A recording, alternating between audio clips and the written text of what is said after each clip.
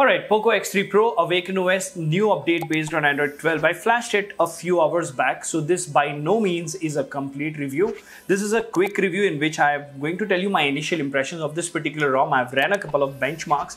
I've got a feel of the ROM so that before you actually go ahead and invest your time and patience in going ahead and flashing this ROM, you will understand where the team has reached, how much more optimization is needed, what are the benchmark numbers and what are the battery numbers, and all those things. So before we actually get into the review, if you haven't already, why don't you subscribe? Because it doesn't cost you anything and it really motivates us to make amazing content like this. If you think you like chatting with like-minded people, then join us on Telegram. We have more than 1,500 people over there. You can follow us on Instagram, Twitter and Facebook. And if you think the hard work is worth the effort, well, please click on the join button and support the channel. Now without further ado, hello awesome people.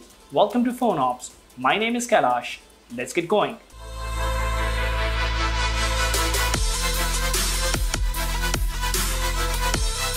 Alright, now let's see what we have here. AwakenOS version 2.2 official Android 12 updated on the 19th of December 2021. So you have changelog, hotfix release, fixed FPC fingerprint, fixed some issues with volume plus power button screenshots, and then you have a support section which is their dedicated group and you can go ahead and join there and all sorts of stuff. So we are talking about Android 12 over here, right? Let's go to settings real quick right off the bat. Let's go to the Android version 12. This is running the Litten kernel. This is something I'm hearing for the first time, probably a kernel that I've not heard of or tried. This is 2.2 RS or RS, whatever they call it, December security patch. The moment you boot into this particular ROM, you will see that this ROM boots very debloated. There are no extra applications. The performance is pretty decent, but the benchmark numbers have to say otherwise. Now, if you talk about the Google feed, this itself has become a benchmark for us, right? But yes, Google feed is pretty smooth. It works fine. If you go to the home screen while scrolling, it is doing a great job. So nothing to worry there. If you scroll from the top to bottom, you have your quick tiles, which does have a built-in screen recorder. Let's see where we have that. Screen recorder, where did you go? Oh, well, guess what? Am I missing something over here? Yeah, you have it. That's what I saw it somewhere. Anyways, so you do have the screen recorder, your privacy access tiles, and if you go to the screen recorder, you do have some additional options now like record audio internal and external, show touches on screen, show stop dot long press to move it, lower quality for smaller file and bigger file size limit. So start the screen recording. Now understand, this is a holy grail for built-in screen recorders on custom ROMs for the Poco X3 Pro. Reason being, it lags. Yeah, I think they are getting there where they are fixing it. So this is a pretty, wow. It's pretty neat. It's really smooth. It's working fine. It's recording everything and it is showing the touches on the screen. It's doing what is promised. Let's go ahead and stop the screen recording here. And let's increase the volume a little bit so we can hear our own voice.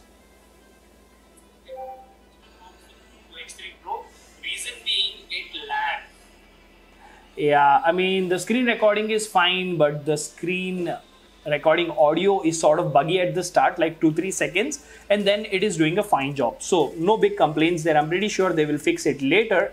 Now, if you go further and you go to the edit menu over here, you will see that you have a few more quick tiles available like ambient display, caffeine, and compass, sound, CPU info, reboot, and audio mode. So all these features are present. They're working fine. You do have the advanced reboot menu in AwakenOS, and then you have a shortcut to go to settings as well. Now the camera situation, as always, is very basic, nothing to write home about, very basic camera. And then you have home settings in which you have, yep, Pixel launcher, not disappointed, but yeah, launcher is doing a great job as far as customization is concerned. You do have themed icons and curated culture wallpapers over here. So let's try this. This looks like something new, right? I've not tried this. Wow, bam. This looks great. It looks fine. It works fine. Monet UI doing a great job. Nothing to worry there. Now, if you actually go to settings, you will be surprised to know that this is a ROM which is pretty bare bones. It doesn't really come with a ton of customization. So network and internet, connected devices, apps, notifications, battery. You don't have thermal profiles over here. The phone was at 100% when I started using it, and we've had about 1 hour of screen on time, and we are still at around 81%. So 5 hours for a Poco X3 Pro screen on time is quite less, but I understand I was running benchmarks, I was stressing the device, and the charging speeds are pretty rock solid as well. So no problems or complaints there. And then you have sound, in which you have the MI sound enhancer with Dirac and Hi-Fi. That works fine. If you go to display, you do have lock screen customization, advanced settings for always on display. I would not recommend you to use that. You have pickup, hand wave, and pocket mode as well. You do have privacy for your lock screen, double tap to check phone.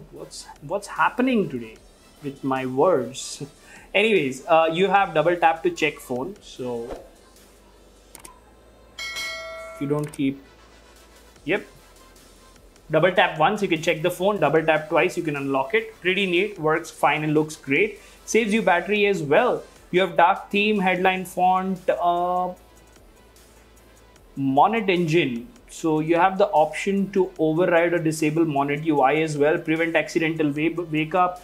Display customization. So battery icon, clock settings, status bar items, 4G icons. So they've not given you a dedicated menu for customization. Under the standard Android 12 settings itself, they've incorporated their customization, which is also a good thing. It's just that you have to go 2, 3, 4 levels down to find your specific option. And if somebody is new to, say, AwakenOS like me, I would probably not look for that feature or miss that feature and stuff like that. Apart from this, in security, you have pixel imprint, which works absolutely fine, no problem whatsoever. And you have system, in which you have live translate, that works fine. You have gestures, one hand mode, system navigation, swipe to screenshot, including the scrolling screenshot. So these options are present, advanced restart, playback control.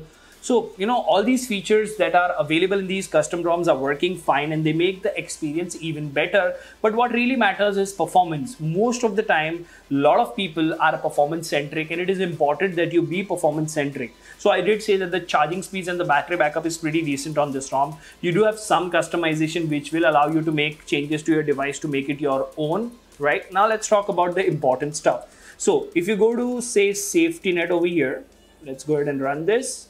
Bam. Safety net passes by default. If you go to the Play Store, go to settings, device is certified, so your financial applications are secured, nothing to worry. Also, as I said, SE Linux status on this is enforcing. Widevine L1 is working fine and doing a great job, as you can see over here, DRM info. Now, I was not able to run AntuTu for some reason on this particular ROM, but let's go ahead and look at the CPU throttle test. Now, this is a little disappointing. I had 2 runs and both of them were 73% throttling, 171, 865 GIPS. I'm pretty sure this is a one-off case and something that probably I would have done wrong, but my job is to give you guys the numbers, and that is what we are doing over here. If you go to Geekbench though, the story is a little different because it gives you decent performance. 768 single core, 2616 multi-core is a decent job for a Snapdragon 860. So all in all, if you ask me, AwakenOS in this particular update, if you're not someone who is a performance freak or someone who wants hardcore performance, extreme gaming and stuff, you can definitely use this ROM as a daily driver. It is working fine. There are no major issues and it looks pretty decent as well. Let me know in the comment section what do you think about this particular update. Until the next one, this is Kailash signing off at PhoneOps. Keep smiling. Take care. Goodbye.